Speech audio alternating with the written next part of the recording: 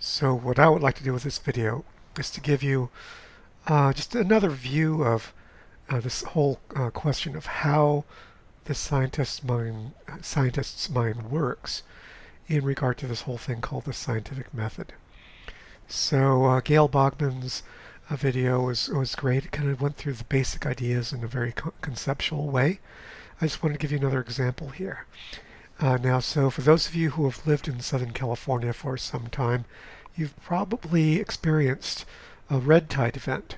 The red tide is a period during which we have this a bloom of phytoplankton. Those are microscopic organisms that color the sea a brownish or reddish color. And when this typically happens, we have a lot of interesting things go on. There's a bioluminescence that occurs that you can see during the night. What happens is that if you go to the beach at the night, during the night, during a period of red tide, you can see this bright blue bioluminescence occur where the waves crash or where your footsteps are left, your footprints behind you in the wet sand. So another thing that typically happens during the red tide periods is somebody always notices that there are some seals or sea lions that are dying. And the question is always raised, well, what's causing the deaths of the seals and sea lions during these periods of red tide?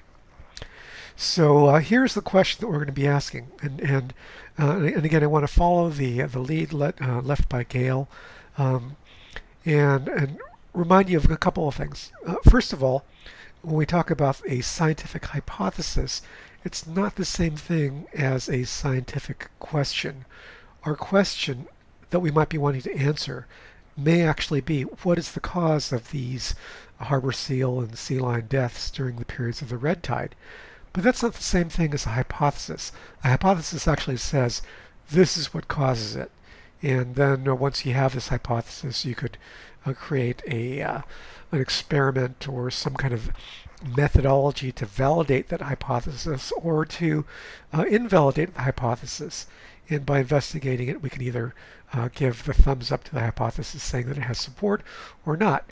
So I want to give you a good example of this. Obviously, during a red tide, if you see dead harbor seals or harbor seals that are on the verge of dying or very sick, the hypothesis that immediately pops into your mind would be this.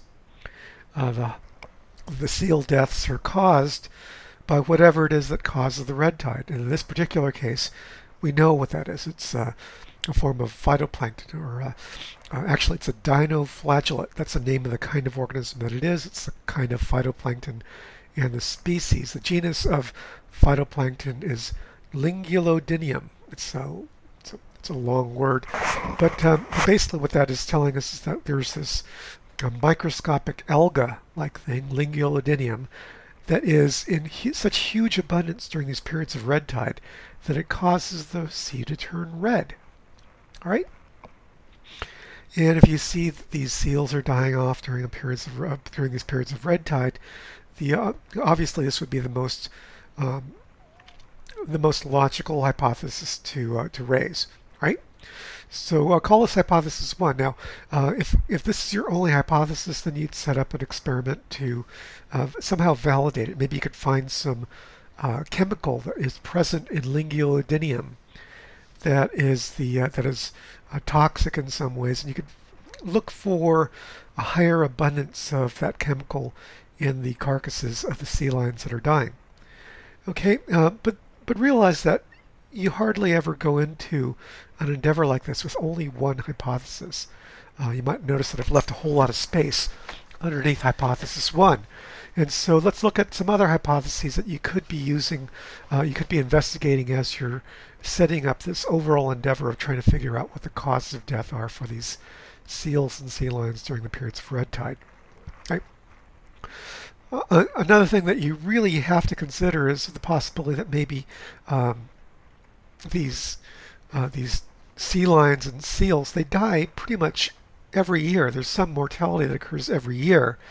And if you just happen to see the seals dying during a period of red tides, there's a tendency for people just to get alarmed and say, well, yeah, the seal deaths are are somehow tied to the red tides, where in real fact there might be actually nothing related to the red tide causing the seal deaths. It's just a matter of seals dying every year, and it's that we're just noticing them more during the periods where there's something else going on, like the red tide.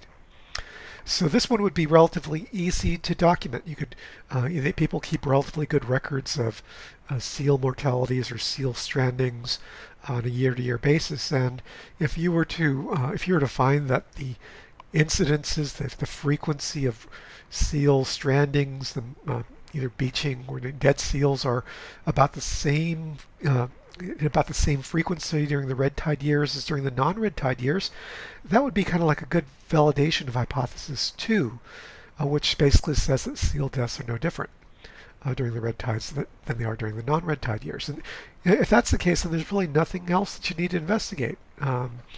There's no justification, there's no validation to the idea that there's any link between seal deaths and red tides. But let's say you're able to validate the whole idea. I mean, I think this might be the first thing you'd want to do if you're going to investigate the question of whether seal deaths are actually caused with red tides.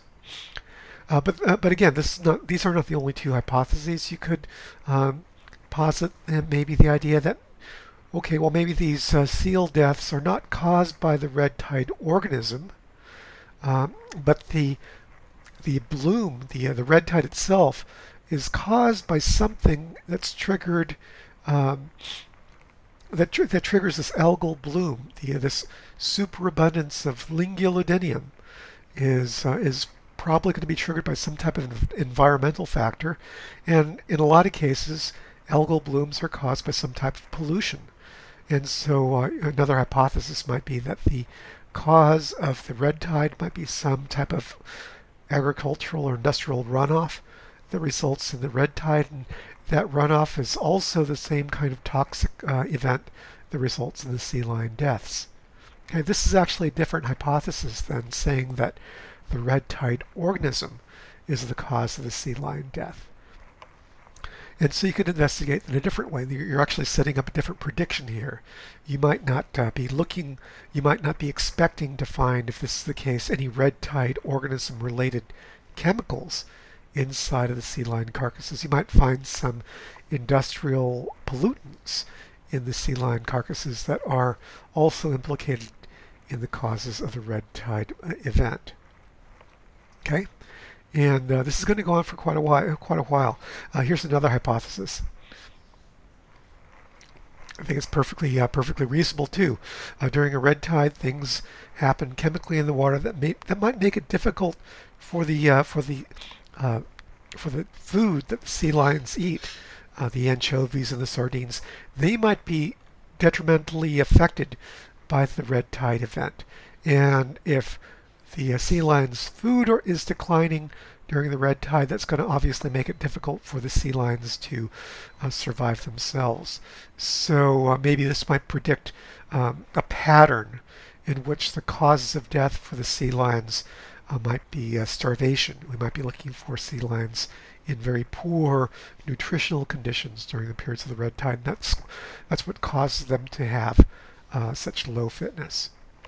Okay, hypothesis 5 is something that's kind of fun to think about. Well, maybe during these red tide events, the water gets a lot more murky, and that might be to the advantage of some predators like sharks.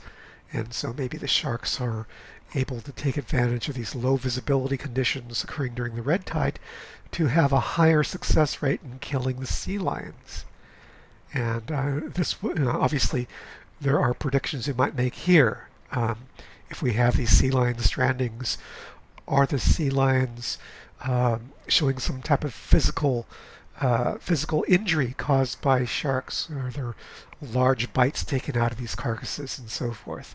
And that might be another type of prediction that would be testable through a relatively straightforward investigation.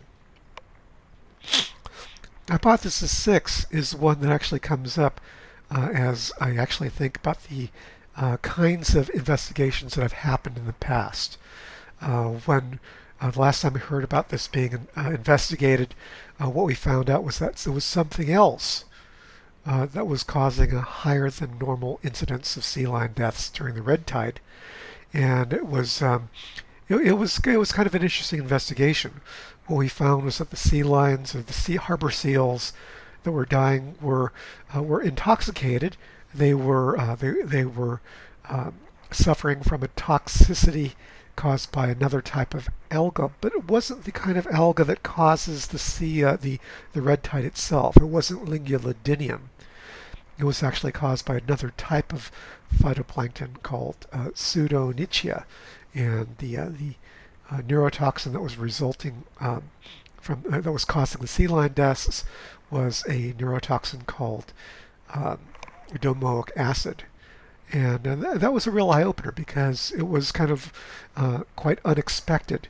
And I want you to be just be aware that a lot of times these unexpected causes are sometimes what turns out to be the actual causality underlying a particular kind of event that you're trying to investigate.